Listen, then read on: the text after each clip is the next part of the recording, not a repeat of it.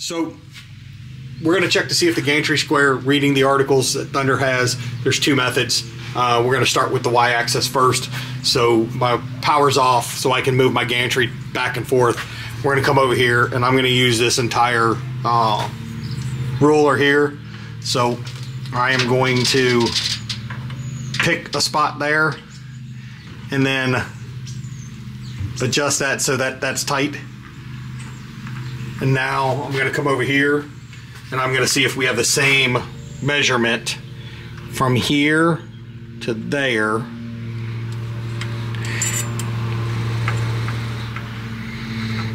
And you can see that my gantry is out of square from the rollover or whatever was in the, with the damage. So now I'm going to have to fix it. And we'll move on to fixing it here in a moment. So we're going to take this coupler right here and all I'm going to do is loosen it. If I can get the hex head.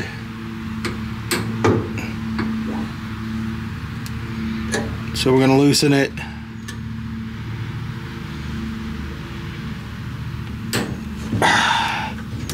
And I just broke it free enough. Yep, I'm free enough. Now what I'm going to do is try and remember where I did with my known distance blocks.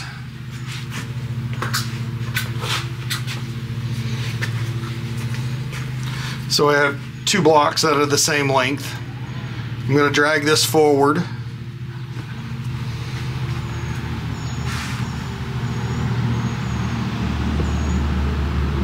And I'm going to pin that right there. And I'm going to hold. And then I'm going to come over here. And I'm going to put that one in the same spot. And catch it.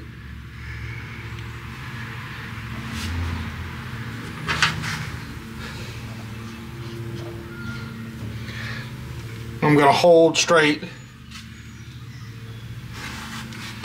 And then I'm just going to tighten these back up.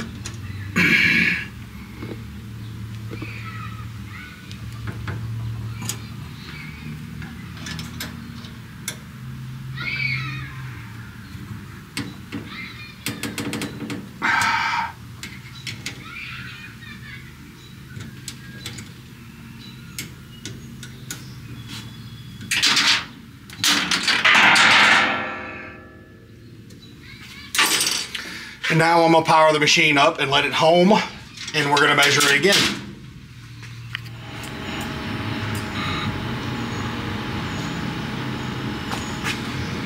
So we move the gantry.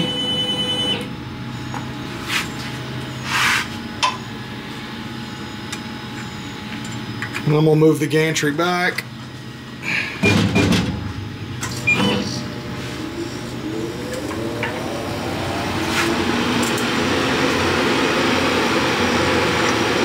Turn the power off since I'm right there and I don't want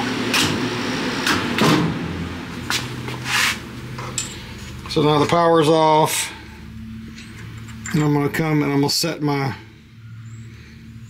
okay, I'm going to move to the other side and I'm going to see if how far we're off. And if you get a close look there, the tolerance is a half a millimeter, and I am about a half a millimeter off. So I'm in tolerance according to Thunder.